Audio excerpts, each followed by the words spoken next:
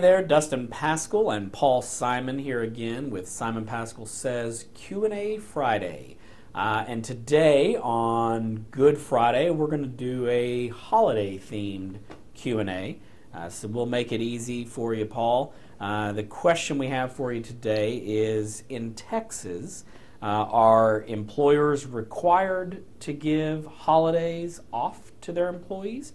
And if they do, are they required to do any kind of special holiday pay? Sure. So legally, Texas employers have no legal obligation to give employees any holidays off. So that is completely a discretionary thing that an employer is going to put in their policies as to which holidays, if any, they'll provide employees to have off. And then in terms of the pay, if they do give employees a holiday off, there's no requirement that they provide them any pay for that holiday, or if they require employees to work a holiday, there's no requirement that they pay them time and a half or double time or any extra unless their policy says otherwise.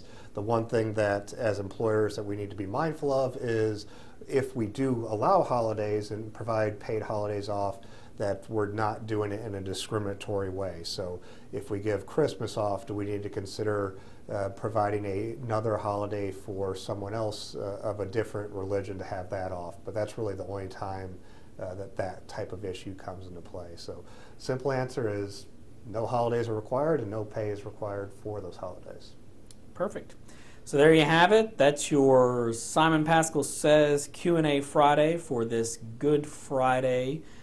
We hope you will join us next time when we join you here from Simon Paschal Studios and Simon Paschal Says.